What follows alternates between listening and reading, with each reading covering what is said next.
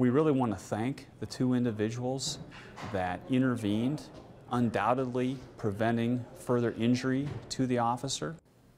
Lincoln police are looking for two good Samaritans. Good evening, everyone, and thank you for joining us. The two people helped an officer in downtown Lincoln this past Sunday. Yeah, they saw he was struggling on the ground to take a man into custody. Channel 8 Eyewitness News reporter Marlena Thornton joins us now with more in tonight's top story. Marlena.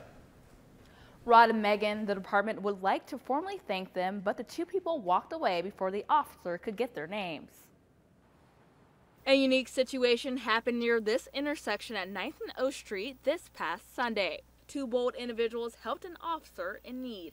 Now Lincoln police are looking to find out who they were. Police say they intervened when they saw an officer on the ground struggling with this 34-year-old Lincoln man. But the Good Samaritans walked away before LPD could learn their identities. So now Lincoln Police Chief Jeff Blymeister is asking for them to come forward. We recognize that this is a rarity. It isn't something that happens every day. And we want to make sure and publicly acknowledge these individuals. So far, there have been 58 assaults on police officers in Lincoln this year. There were 9 last month. The department says the numbers are fairly consistent to past years.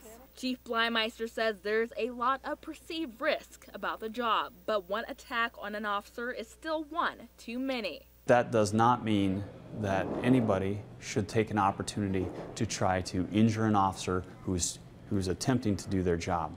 LPD still needs the passerbys to help complete the investigation. Plus, it formally honors brave citizens. So it's asking those Good Samaritans to please make themselves be known. Again, it's very courageous. We're thankful for their intervention, and we truly appreciate it. If you know anything about this situation, please call the police department at 402-441-6000.